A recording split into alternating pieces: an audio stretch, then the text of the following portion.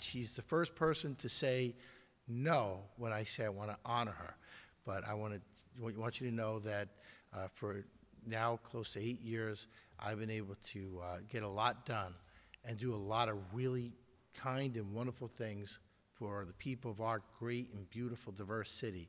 And it would never happen if I didn't have somebody who was keeping me on mark and doing the things that she does. So, Lucia, can you just stand up? So, Lucia Trovato, last year she did, how many proclamations did you do last year? How many procs did we do last year? Did we break the record? 500?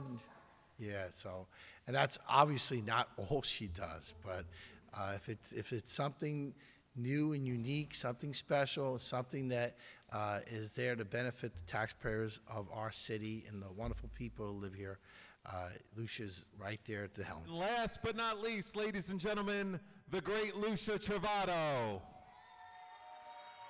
Her role began in 1998 as a community outreach coordinator in the council president's office and would then go on to serve for 2 former mayors. Lucia is known for bringing groups together at City Hall, whether it's from the world of education, city government, different cultural groups throughout the city.